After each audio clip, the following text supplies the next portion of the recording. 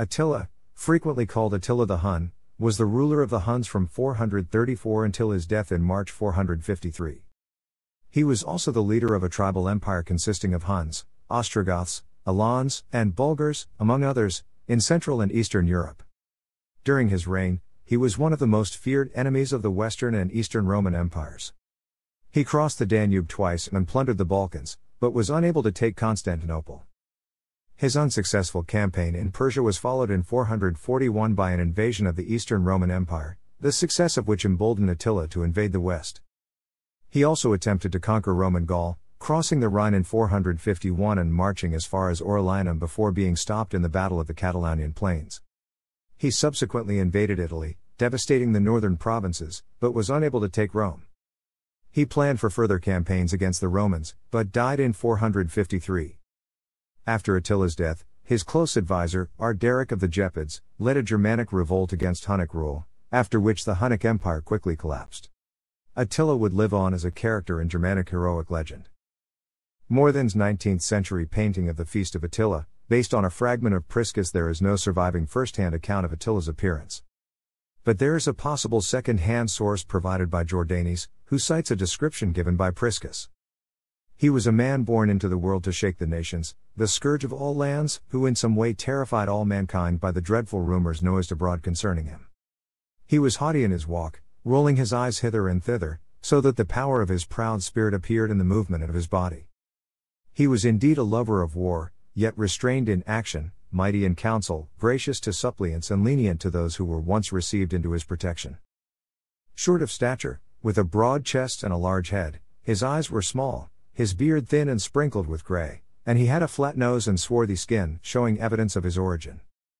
Some scholars have suggested that this description is typically East Asian, because it has all the combined features that fit the physical type of people from Eastern Asia, and Attila's ancestors may have come from there. Other historians also believe that the same descriptions were also evident on some Scythian people. A painting of Attila riding a pale horse, by French Romantic artist Eugène Delacroix. Many scholars have argued that the name Attila derives from East Germanic origin. Attila is formed from the Gothic or Gepidic noun Atta, father, by means of the diminutive suffix ila, meaning little father. Compare Wolfilla from wolf's wolf and ila, little wolf. The Gothic etymology was first proposed by Jacob and Wilhelm Grimm in the early 19th century. Menkenhelfen notes that this derivation of the name offers neither phonetic nor semantic difficulties, and Gerhard Dürfer notes that the name is simply correct Gothic. Alexander Savelyev and Kwangwon Jiang similarly state that Attila's name must have been Gothic in origin. The name has sometimes been interpreted as a Germanization of a name of Hunnic origin. Other scholars have argued for a Turkic origin of the name. Leon Pritzig considered Tau Lambda Alpha a composite title name which derived from Turkic s, and til, and the suffix /a/. The stressed back syllabic til assimilated the front member s, so it became as. It is a nominative, in form of Attil with the meaning the oceanic, universal ruler. J.J. Mikula connected it with Turkic at. As another Turkic possibility, H. Althoff considered it was related to Turkish Atli, or Turkish Edendil. Menkenhelfen argues that Pritzig's derivation is ingenious but for many reasons unacceptable, while dismissing Mikula's as too far-fetched to be taken seriously. M. Snedel similarly notes that none of these proposals has achieved wide acceptance. Criticizing the proposals of finding Turkic or other etymologies for Attila, Dürfer notes that King George VI of the United Kingdom had a name of Greek origin, and Suleiman the Magnificent had a name of Arabic origin. Yet that does not make them Greeks or Arabs. It is therefore plausible that Attila would have a name not of Hunnic origin. Historian Yun Jin Kim, however, has argued that the Turkic etymology is more probable. M. Snedel, in a paper that rejects the Germanic derivation, but notes the problems with the existing proposed Turkic etymologies, argues that Attila's name could have originated from Turkic Mongolian at Adi/Agta and Turkish Atli, meaning possessor of geldings, provider of war horses. Figure of Attila in a museum in Hungary. The historiography of Attila is faced with a major challenge, in that the only complete sources are written in Greek and Latin by the enemies of the Huns. Attila's contemporaries left many testimonials of his life, but only fragments of these remain. Priscus was a Byzantine diplomat and historian who wrote in Greek, and he was both a witness to and an actor in the story of Attila, as a member of the embassy of Theodosius II at the Hunnic court in 449. He was obviously biased by his political position, but his writing is a major source for information on the life of Attila, and he is the only person known to have recorded a physical description of him. He wrote a history of the late Roman Empire in 8 books covering the period from 430 to 476. Only fragments of Priscus' work remain. It was cited extensively by 6th century historians Procopius and Jordanes, especially in Jordanes' The Origin and Deeds of the Goths, which contains numerous references to Priscus' history. And it is also an important source of information about the Hunnic Empire and its neighbors. He describes the legacy of Attila and the Hunnic people for a century after Attila's death. Marcellinus Comes, a chancellor of Justinian during the same era, also describes the relations between the Huns and the Eastern Roman Empire. Numerous ecclesiastical writings contain useful but scattered information, sometimes difficult to authenticate or distorted by years of hand copying between the 6th and 17th centuries. The Hungarian writers of the 12th century wished to portray the Huns in a positive light as their glorious ancestors, and so repressed certain historical elements and added their own legends. The literature and knowledge of the Huns themselves was transmitted orally, by means of epics and chanted poems that were handed down from generation to generation. Indirectly, fragments of this oral history have reached us via the literature of the Scandinavians and Germans, neighbors of the Huns who wrote between the 9th and 13th centuries. Attila is a major character in many medieval epics, such as the Nibelungenlied, as well as various Eddas and sagas. Archaeological investigation has uncovered some details about the lifestyle, art, and warfare of the Huns. There are a few traces of battles and sieges, but the tomb of Attila and the location of his capital have not yet been found. Huns in battle with the Alans. An 1870s engraving after a drawing by Johann Nepomuk Geiger. The Huns were a group of Eurasian nomads, appearing from east of the Volga, who migrated further into Western Europe c. 370 and built up an enormous empire there. Their main military techniques were mounted archery and javelin throwing. They were in the process of developing settlements before their arrival in Western Europe, yet the Huns were a society of pastoral warriors whose primary form of nourishment was meat and milk, products of their herds. The origin and language of the Huns has been the subject of debate for centuries. According to some theories, their leaders at least may have spoken a Turkic language, perhaps closest to the modern Chuvash language. One scholar suggests a relationship to Yeniseian. According to the Encyclopedia of European Peoples, the Huns, especially those who migrated to the west, may have been a combination of Central Asian Turkic, Mongolic, and Ugric stocks. Attila's father Menzuk was the brother of Kings Oktar and Ruga, who reigned jointly over the Hunnic Empire in the early 5th century. This form of diarchy was recurrent with the Huns, but historians are unsure whether it was institutionalized, merely customary, or an occasional occurrence. His family was from a noble lineage, but it is uncertain whether they constituted a royal dynasty. Attila's birth date is debated. Journalist Eric Dieskut and writer Hermann Schreiber have proposed a date of 395. However, historian Yaroslav Lebedinsky and archaeologist Katalin Escher prefer an estimate between the 390s and the first decade of the 5th century. Several historians have proposed 406 as the date. Attila grew up in a rapidly changing world. His people were nomads who had only recently arrived in Europe. They crossed the Volga River during the 370s and annexed the territory of the Alans, then attacked the Gothic kingdom between the Carpathian Mountains and the Danube. They were a very mobile people, whose mounted archers had acquired a reputation for invincibility, and the Germanic tribes seemed unable to withstand them. Vast populations fleeing the Huns moved from Germania into the Roman Empire in the west and south, and along the banks of the Rhine and Danube. In 376, the Goths crossed the Danube, initially submitting to the Romans but soon rebelling against Emperor Valens, whom they killed in the Battle of Adrianople in 378. Large numbers of Vandals, Alans, Suebi, and Burgundians crossed the Rhine and invaded Roman Gaul on December 31, 406 to escape the Huns. The Roman Empire had been split in half since 395 and was ruled by two distinct governments, one based in Ravenna in the west, and the other in Constantinople in the east. The Roman emperors, both east and west, were generally from the Theodosian family in Attila's lifetime. The Huns dominated a vast territory with nebulous borders determined by the will of a constellation of ethnically varied peoples.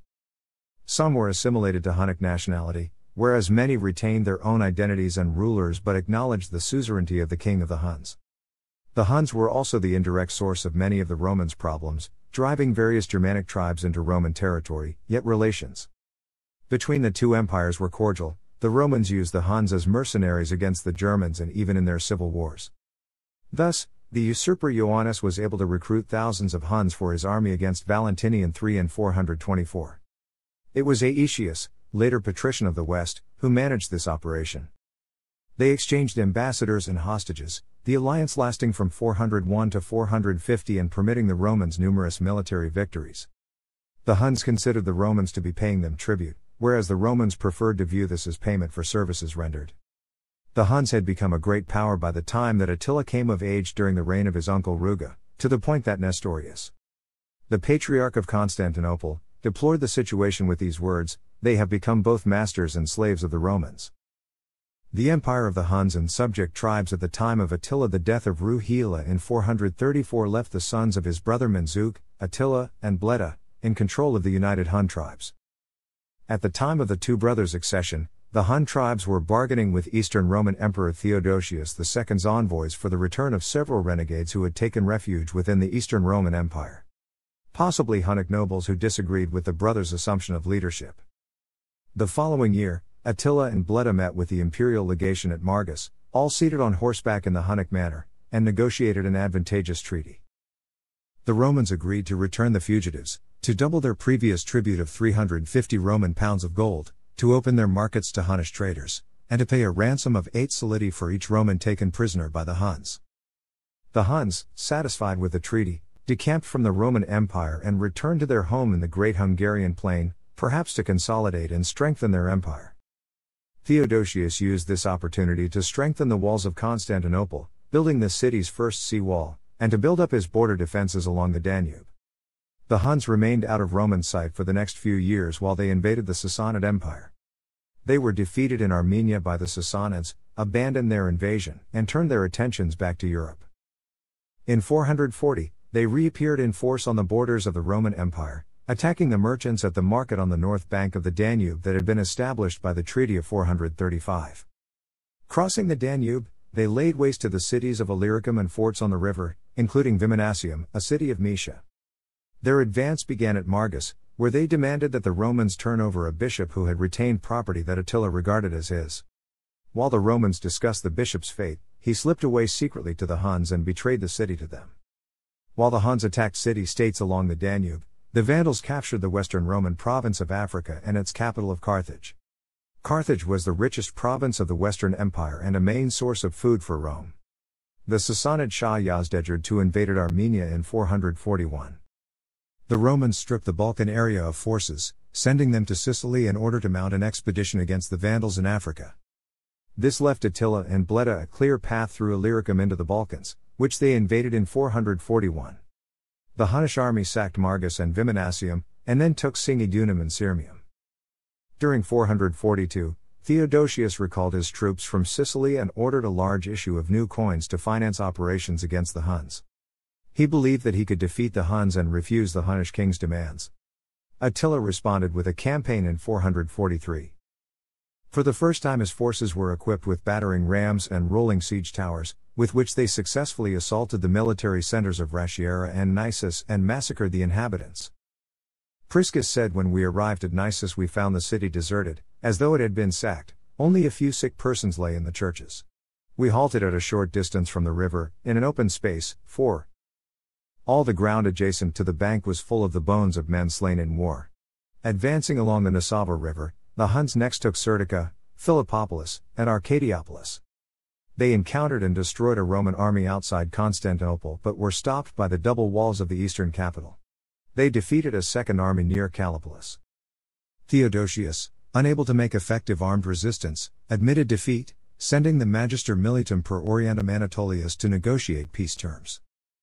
The terms were harsher than the previous treaty. The emperor agreed to hand over 6,000 Roman pounds of gold as punishment for having disobeyed the terms of the treaty during the invasion. The yearly tribute was tripled, rising to 2,100 Roman pounds in gold, and the ransom for each Roman prisoner rose to 12 solidi.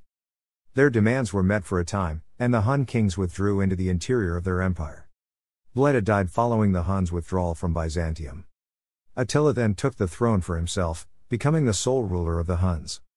In 447, Attila again rode south into the Eastern Roman Empire through Moesia. The Roman army, under Gothic Magister Militum Arnegisclus, met him in the Battle of the Udus and was defeated, though not without inflicting heavy losses. The Huns were left unopposed and rampaged through the Balkans as far as Thermopylae. Constantinople itself was saved by the Isaurian troops of Magister Militum per Orientum Zeno and protected by the intervention of Prefect Constantinus, who organized the reconstruction of the walls that had been previously damaged by earthquakes and, in some places, to construct a new line of fortification in front of the old. Callinicus, in his Life of Saint Hypatius, wrote, "The barbarian nation of the Huns, which was in Thrace, became so great that more than 100 cities were captured and Constantinople almost came into danger and most men fled from it. And there were so many murders and bloodlettings that the dead could not be numbered. For they took captive the churches and monasteries and slew the monks and maidens in great numbers." The general path of the Hun forces in the invasion of Gaul in 450, Attila proclaimed his intent to attack the Visigoth kingdom of Toulouse by making an alliance with Emperor Valentinian III. He had previously been on good terms with the Western Roman Empire and its influential general Flavius Aetius. Aetius had spent a brief exile among the Huns in 433, and the troops that Attila provided against the Goths and Bagaudae had helped earn him the largely honorary title of Magister Militum in the West. The gifts and diplomatic efforts of Gaiseric, who opposed and feared the Visigoths, may also have influenced Attila's plans. However, Valentinian's sister was Honoria, who had sent the Hunnish king a plea for help, and her engagement ring, in order to escape her forced betrothal to a Roman senator in the spring of 450. Honoria may not have intended a proposal of marriage, but Attila chose to interpret her message as such. He accepted, asking for half of the Western Empire as dowry.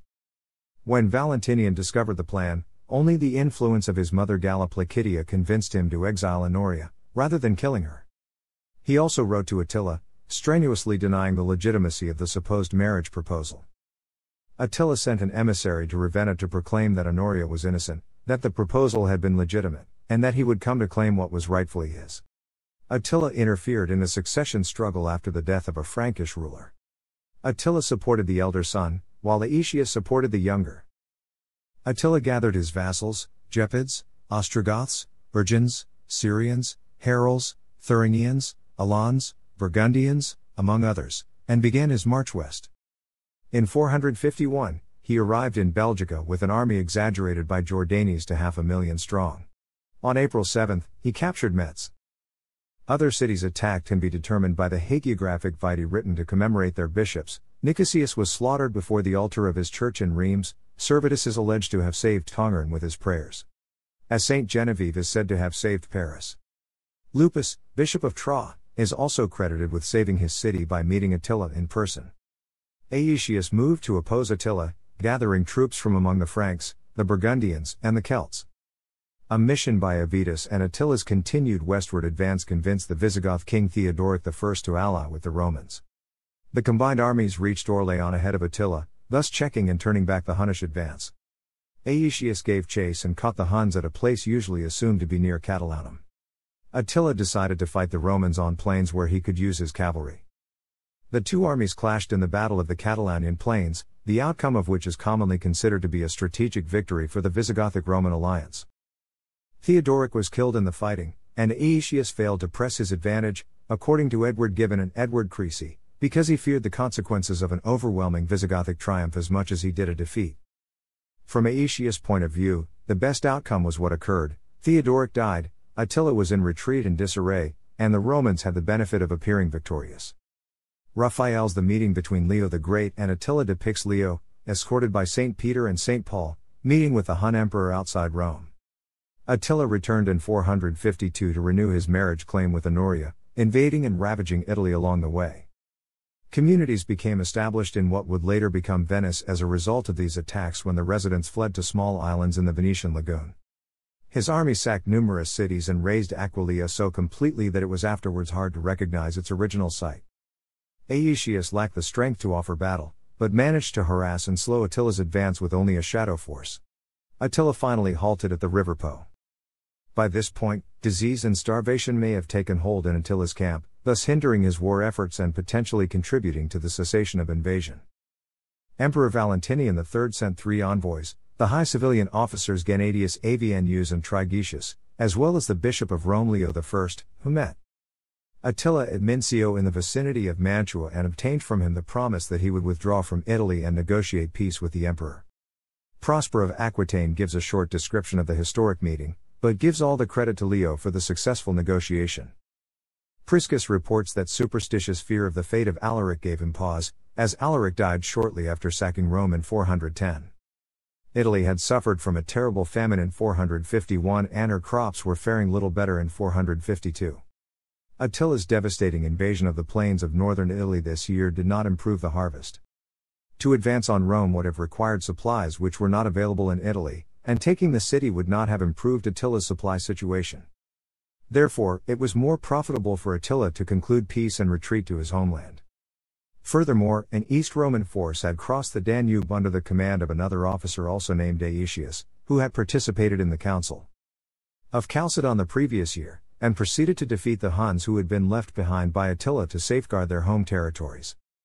Attila, hence, faced heavy human and natural pressures to retire from Italy without ever setting foot south of the Po. As Hydatius writes in his Chronica Minora, the Huns, who had been plundering Italy and who had also stormed a number of cities, were victims of divine punishment, being visited with heaven-sent disasters, famine and some kind of disease. In addition, they were slaughtered by auxiliaries sent by the Emperor Marcian and led by Aetius, and at the same time, they were crushed in their home settlements. Thus crushed, they made peace with the Romans and all returned to their homes. The Huns, led by Attila, invade Italy. Marcian was the successor of Theodosius. 2. The Romans were ceasing to pay tribute to the Huns in 450 and Attila refocused his activities from Constantinople to the west, heading for Rome. After Attila left Italy and returned to his palace across the Danube, he planned to strike at Constantinople again and reclaim the tribute which Marcian had stopped. However, he died in the early months of 453. The conventional account from Priscus says that Attila was at a feast celebrating his latest marriage, this time to the beautiful young Ildiko. In the midst of the revels, however, he suffered severe bleeding and died. He may have had a nosebleed and choked to death in a stupor. Or he may have succumbed to internal bleeding, possibly due to ruptured esophageal varices. Esophageal varices are dilated veins that form in the lower part of the esophagus, often caused by years of excessive alcohol consumption. They are fragile and can easily rupture, leading to death by hemorrhage.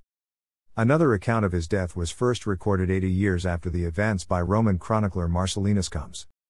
It reports that Attila, king of the Huns and ravager of the provinces of Europe, was pierced by the hand and blade of his wife. One modern analyst suggests that he was assassinated, but most reject these accounts as no more than hearsay, preferring instead the account given by Attila's contemporary Priscus, recounted in the 6th century by Jordanes, on the following day. When a great part of the morning was spent, the royal attendants suspected some ill and, after a great uproar, broke in the doors. There they found the death of Attila accomplished by an effusion of blood, without any wound, and the girl with downcast face weeping beneath her veil. Then, as is the custom of that race, they plucked out the hair of their heads and made their faces hideous with deep wounds, that the renowned warrior might be mourned, not by effeminate wailings and tears, but by the blood of men. Moreover, a wondrous thing took place in connection with Attila's death. For in a dream some god stood at the side of Marcian, emperor of the East, while he was disquieted about his fierce foe, and showed him the bow of Attila broken in that same night, as if to intimate that the race of Huns owed much to that weapon. This account the historian Priscus says he accepts upon truthful evidence. For so terrible was Attila thought to be to great empires that the gods announced his death to rulers as a special boon. His body was placed in the midst of a plain and lay in state in a silken tent as a sight for men's admiration. The best horsemen of the entire tribe of the Huns rode around in circles, after the manner of circus games, in the place to which he had been brought and told of his deeds in a funeral dirge in the following manner: the chief of the Huns, King Attila, born of his sire Mendiuch, lord of bravest tribes, sole possessor of the Scythian and German realms, powers unknown before, captured cities and terrified both empires of the Roman world and, appeased by their prayers, took annual tribute to save the rest from plunder. And when he had accomplished all this by the favor of fortune, he fell, not by wound of the foe, nor by treachery of friends, but in the midst of his nation at peace, happy in his joy and without sense of pain. Who can rate this as death, when none believes it calls for vengeance? When they had mourned him with such lamentations, a strava, as they call it, was celebrated over his tomb with great reveling. They gave way in turn to the extremes of feeling and displayed funereal grief alternating with joy. Then in the secrecy of night they buried his body in the earth.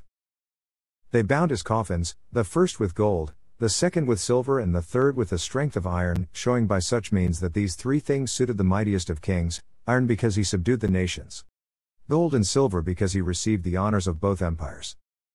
They also added the arms of Femen won in the fight, trappings of rare worth, sparkling with various gems, and ornaments of all sorts whereby princely state is maintained.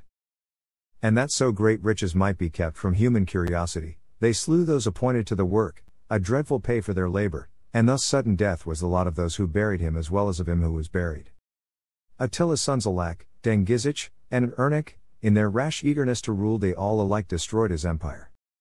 They were clamoring that the nations should be divided among them equally and that warlike kings with their peoples should be apportioned to them by lot like a family estate. Against the treatment as slaves of the basest condition a Germanic alliance led by the Gepid ruler Ardaric, who was noted for great loyalty to Attila, revolted and fought with the Huns in Pannonia in the Battle of Nadao 454 AD. Attila's eldest son Alak was killed in that battle. Attila's sons, regarding the Goths as deserters from their rule, came against them as though they were seeking fugitive slaves, attacked Ostrogothic co-ruler Valamir, but were repelled, and some group of Huns moved to Scythia. His brother Dengizich attempted a renewed invasion across the Danube in 468 AD, but was defeated at the Battle of Bosciani by the Ostrogoths. Dengizich was killed by Roman Gothic general Enagast the following year, after which the Hunnic dominion ended. Attila's many children and relatives are known by name and some even by deeds, but soon valid genealogical sources all but dried up, and there seems to be no verifiable way to trace Attila's descendants. This has not stopped many genealogists from attempting to reconstruct a valid line of descent for various medieval rulers. One of the most credible claims has been that of the nominalia of the Bulgarian Khans for mythological Avitohol and Ernik from the Dulo clan of the Bulgars. Illustration of the meeting between Attila and Pope Leo from the Chronicon Pictum, c. 1360. Jordanes embellished the report of Priscus, reporting that Attila had possessed the holy war sword of the Scythians, which was given to him by Mars and made him a prince of the entire world. By the end of the 12th century the royal court of Hungary proclaimed their descent from Attila. Lampert of Hersfeld's contemporary chronicles report that shortly before the year 1071, the sword of Attila had been presented to Otto of Nordheim by the exiled Queen of Hungary, Anastasia of Kiev. This sword, a cavalry saber now in the Kunsthistorisches Museum in Vienna, appears to be the work of Hungarian goldsmiths of the 9th or 10th century.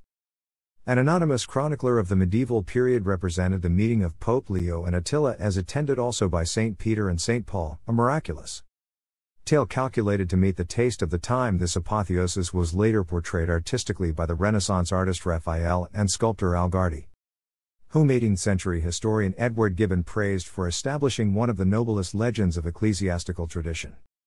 According to a version of this narrative related in the Chronicon Pictum, a medieval Hungarian chronicle, the Pope promised Attila that if he left Rome in peace, one of his successors would receive a holy crown.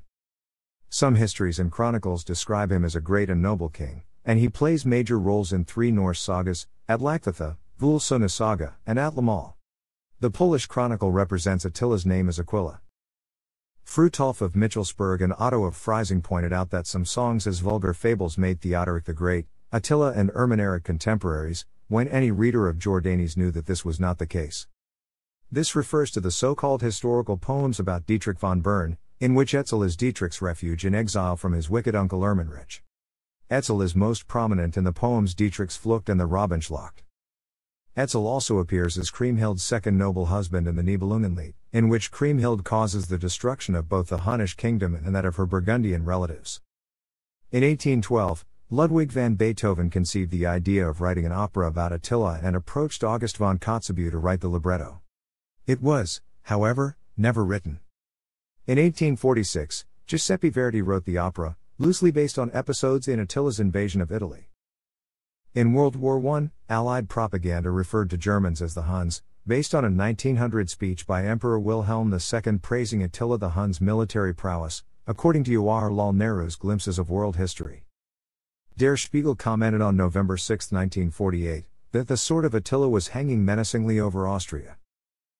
American writer Cecilia Holland wrote The Death of Attila, a historical novel in which Attila appears as a powerful background figure whose life and death deeply affect the protagonists, a young Hunnic warrior and a Germanic one.